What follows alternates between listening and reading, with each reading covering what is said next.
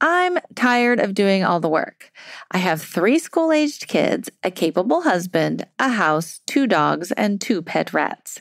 I signed up to be a stay-at-home mom, but the amount of driving, cooking, cleaning, responsibility, and work involved is ridiculous. I wanted to be involved with my kids' lives, but lately it feels more like slave labor. How do I get my family to pitch in and help me so I can get a frickin' break? All right, Mama, we hear you. I think every mom can relate to this to some degree.